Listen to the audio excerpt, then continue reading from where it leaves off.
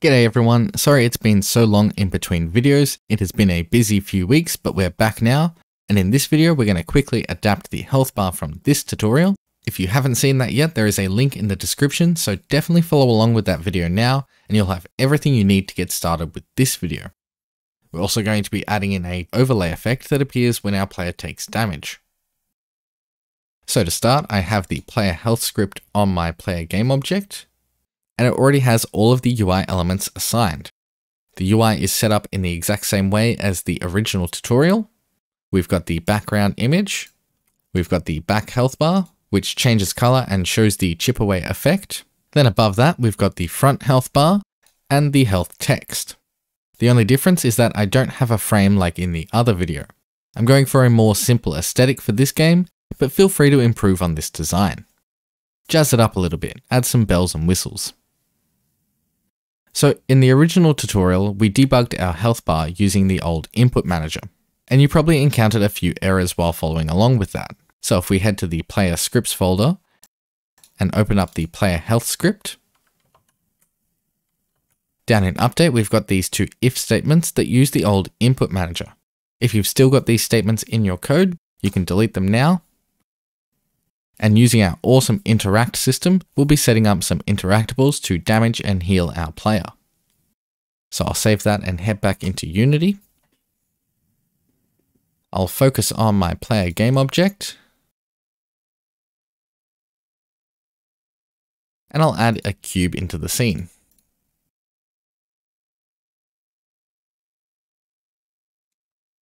We'll rename this to damage player and assign it a nice threatening red color. We'll add on an event only interactable component and change the prompt message to be damage player.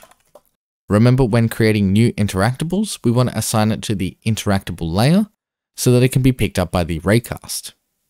Now down in the onInteract event, we'll hit the plus button and drag in our player.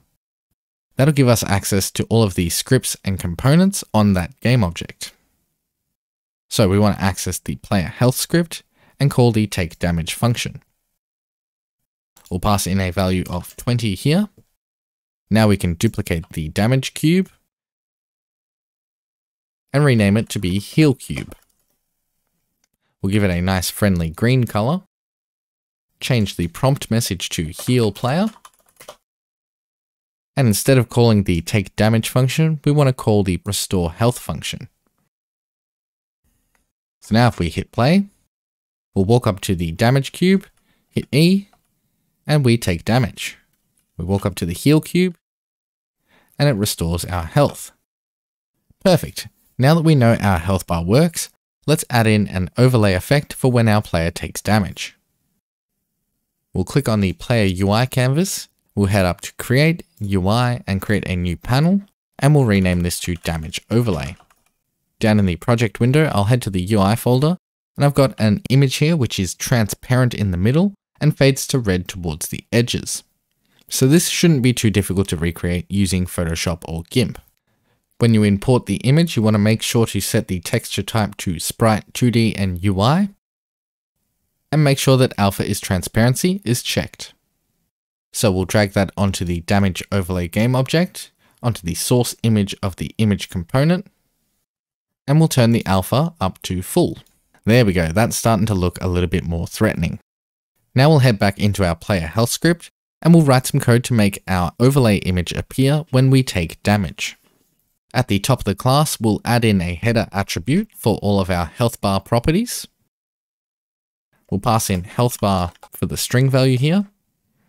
Then we can just copy and paste this underneath to make a header for our damage overlay properties. Under that, we want a public image, and we'll call this overlay. And this is where we're going to drag our damage overlay game object. Next, we want a public float called duration.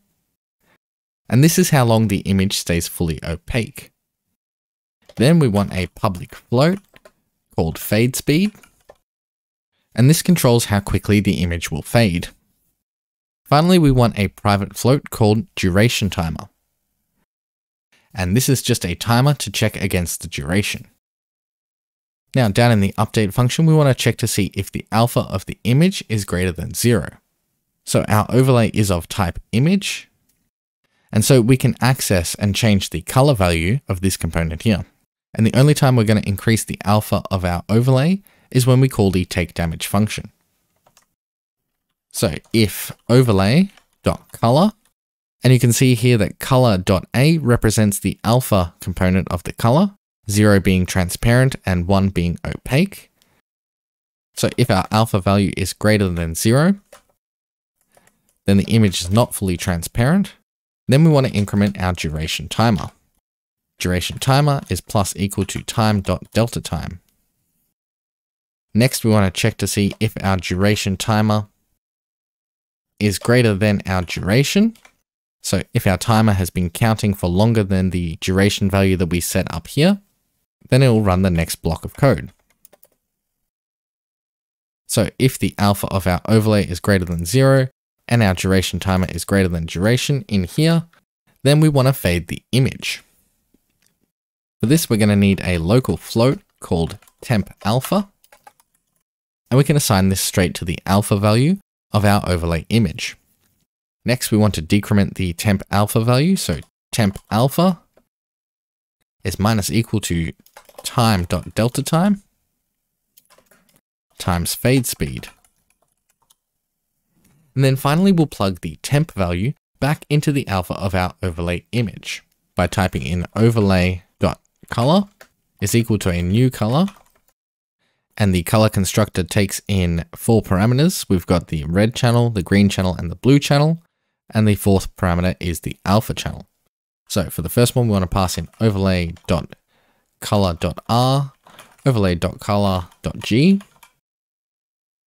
and overlay.color.b. And then we'll plug in the temp alpha into the alpha channel. So to explain what's happening here, for every tick of update, the temp value gets set to the alpha of the image, and then we decrement the temp value, and then we assign that back into the alpha channel. So this will create a nice fading effect for us until the alpha of the image is less than 0. So now there's just a few things left to do. We'll copy and paste this code down in our takeDamage function. And instead of using temp alpha, we'll set this straight to 1. We also want to set our duration timer to 0 so that each time we take damage, the timer resets. Now we can head up into the start function and paste the code once more.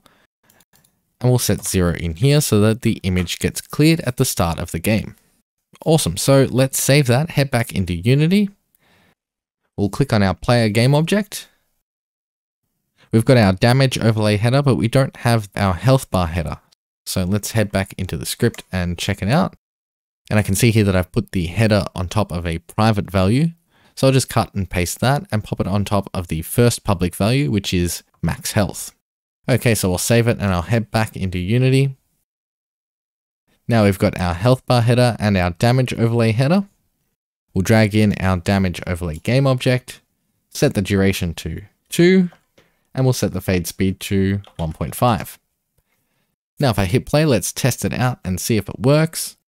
I'll walk up to the damage cube, hit E. You can see that the effect stays on the screen for 2 seconds and fades away. Now that feels a lot more impactful.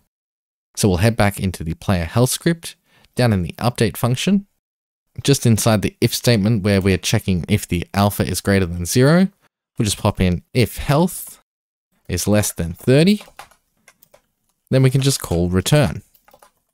This is going to pause our duration timer before it gets to this point so that duration timer will stop ticking and it will never start the fade process.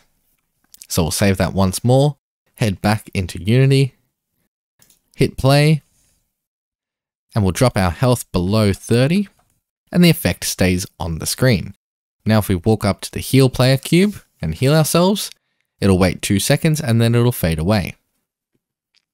Now keep in mind you don't have to use this logic for a shooter and just a standard blood effect.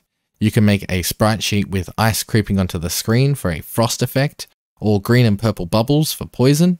The code shown in this video can be used for any kind of damage overlay that you need in your game. Alrighty, that's all we're going to be covering in this video. Thank you so much for watching. I hope you enjoyed. If you did, please like and subscribe. And in the next video, we're going to start looking at enemy AI. We'll talk a little bit about finite state machines and build our first state, a basic patrol state for our enemies to navigate around the map. I'm really excited for this topic. It's going to be quite in depth, but I think we're going to create some pretty cool stuff. Thank you so much for watching, and I'll see you in the next video.